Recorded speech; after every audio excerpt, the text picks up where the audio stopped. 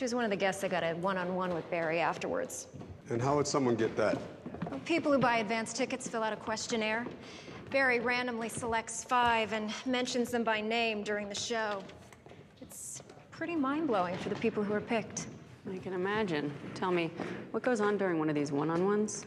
They're just mini life coaching sessions.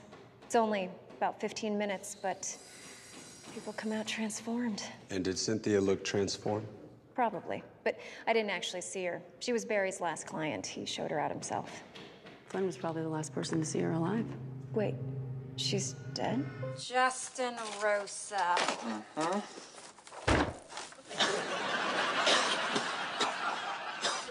Wait, you're the kid who exposed the wizardry?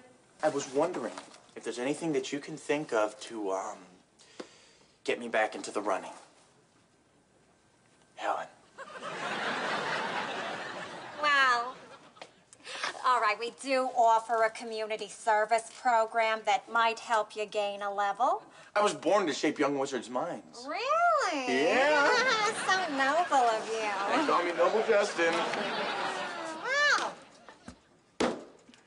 All right, then. They will be at your lair tomorrow. Good luck. Excellent. Thank you.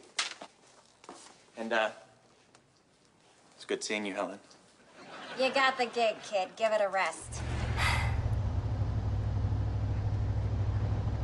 Man, I hope our babies look just like you. If only you believed in me.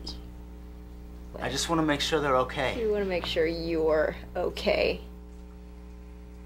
You're thinking about Neverland, and you're thinking about growing up and just leaving our life together. Maybe it's time for me to grow up. Oh no. And stop believing in fairies. I may be mud, but I have standards. Mops, please. Some of them have bacteria, and they try to pick me up. Ew. I'm really hard to get.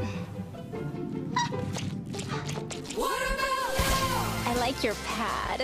Mom, Dad, Mark and I have some exciting news, and we wanted you to be the first to know.